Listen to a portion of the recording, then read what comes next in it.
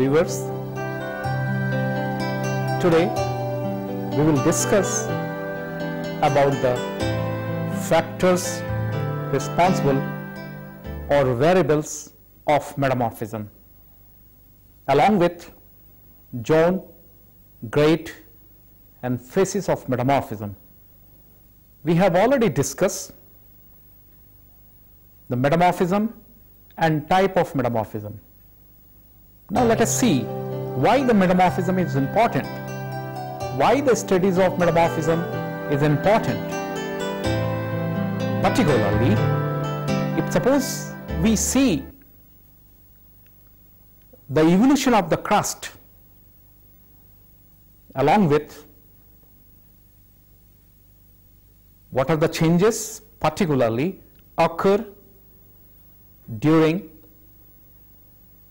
orogeny, crustal evolution, etc., we can see the metamorphism is an important factor, and other branches are also directly or indirectly related to metamorphism. Say for example, structural geology is directly related with your metamorphism, and normally we can see always the metamorphism and deformation coexist. Now let us see the second important thing is your geochronology or isotope geology. Particularly, these two are also important and related with your metamorphism, because if thermal metamorphism or regional metamorphism, then normally these are resets, especially for radiometric datings. Particularly, if suppose we will see the economic point of view, then metamorphism is also related with your economic deposits.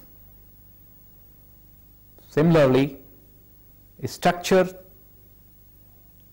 petrology, geochronology, geochemistry, along with phase petrology, minerals, mineralogy, all are related to metamorphic petrology, and very important is your economic geology.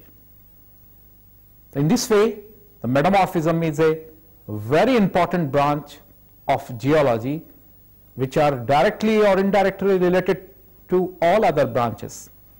Now let us take the grade of metamorphism and zone of metamorphism and phases of metamorphism. Particularly, the grade of metamorphism. If suppose we will see the grade of metamorphism, it means the two important factors or variables are important, particularly in grade of metamorphism. It may be low grade or high grade, where the pressure as well as temperature both are important.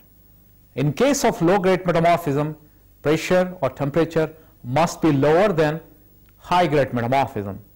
If suppose, let us see the example of greenschist facies. In greenschist facies, the temperature pressure is lower as compared to amphibolite facies. So in this way, the grade of metamorphism vary with pressure and temperature. Now let us see the zone of metamorphism.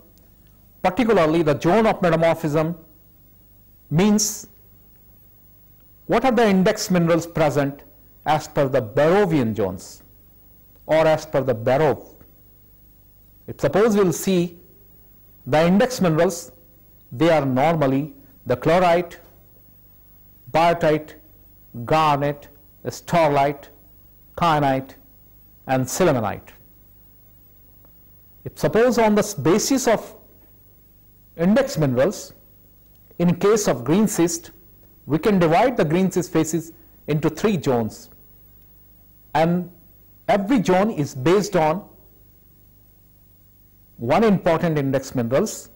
Say for examples, the chlorite zone, biotite zone and element in garnet zone.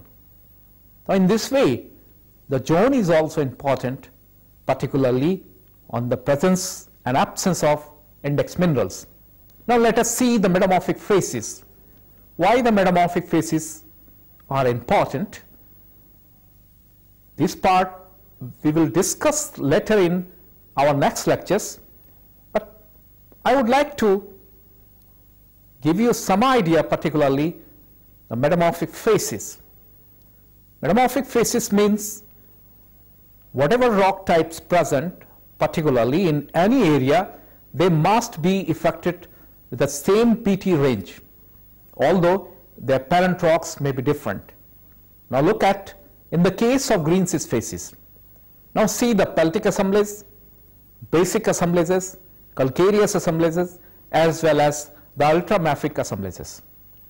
All the 4 assemblages are from different source, but whatever mineral present in this facies, they are in equilibrium with same PT conditions and belong to same facies, and that is the greenschist facies, chloride zone of greenschist facies.